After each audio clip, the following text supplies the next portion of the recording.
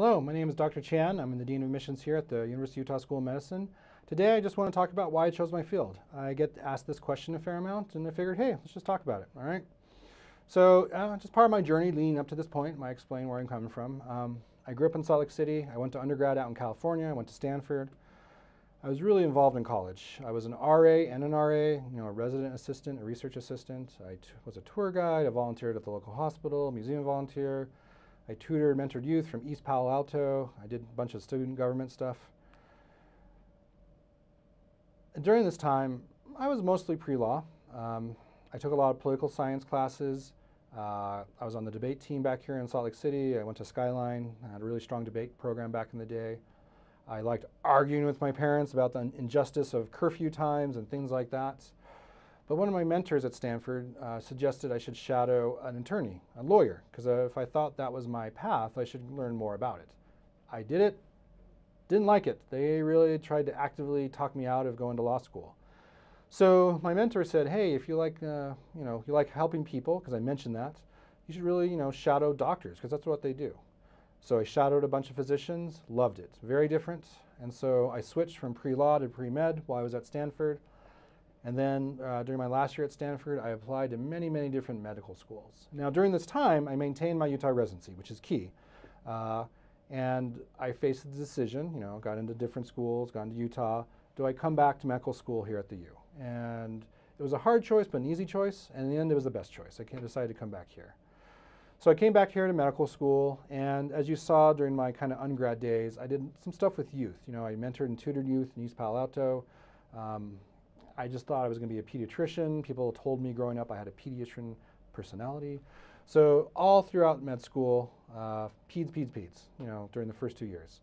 However, during third year, it was like this aha eureka moment. I did a pediatrics rotation, and I just didn't like it as much as I thought I would.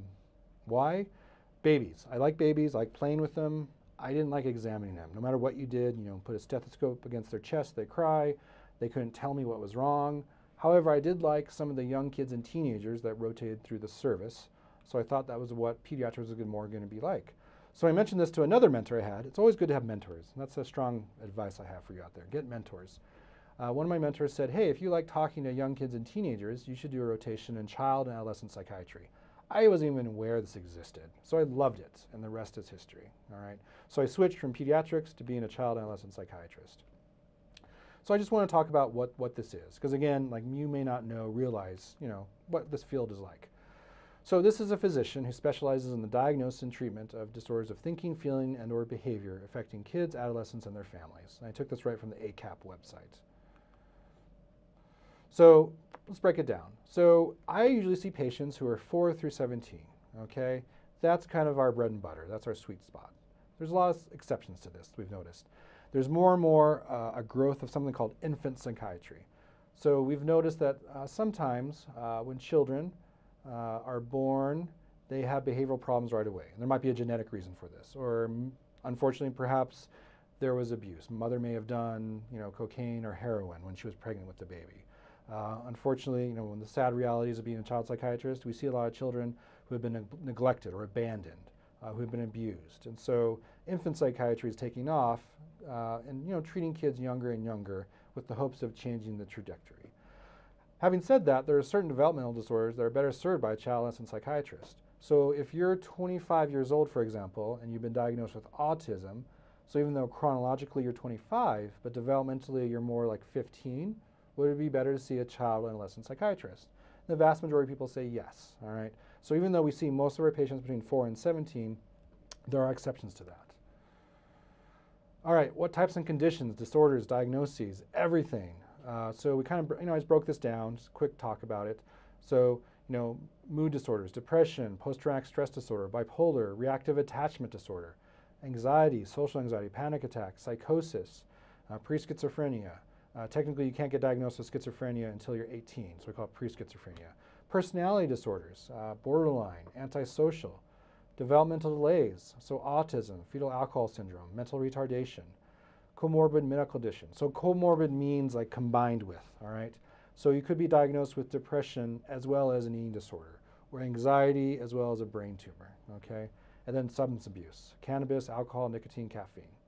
So as a child and adolescent psychiatrist, I see kids and teenagers with diagnoses in all these different areas.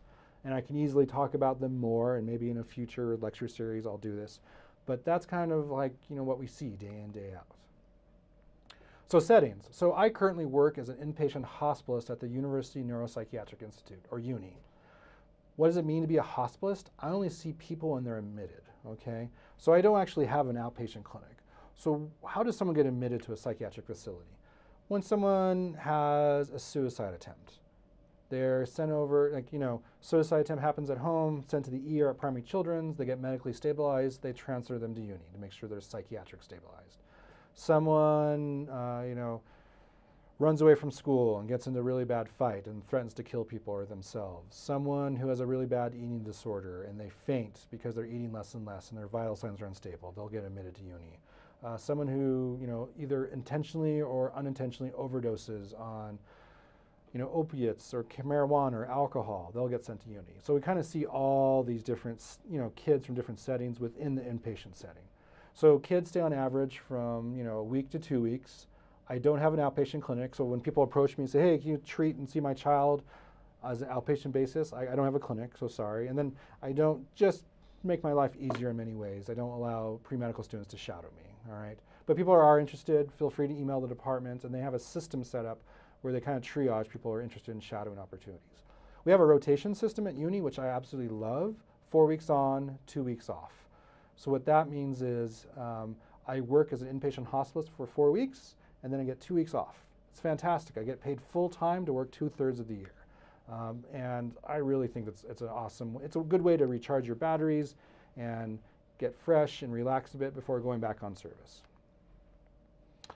So what are the paths to becoming a child and adolescent psychiatrist? So there's actually 2 paths.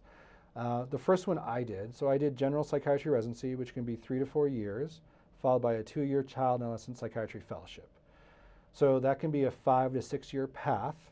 To me, that's the most popular one. But also, there's also something called triple board program, which is 5 years. You get triple board in 3 fields: pediatrics, adult psychiatry, and child psychiatry. And it's kind of the same, but obviously, as a child and adolescent psychiatrist myself, I'm not boarded in pediatrics. Okay, and it's great. I love my triple board colleagues. When I have a question about antibiotic or something like that, they're quick to help. But those are the kind of 2 paths to become a child and adolescent psychiatrist. Okay, I hope you enjoyed this little talk about how I chose my field, and hope some of you out there become child and adolescent psychiatrists one day. All right, thank you.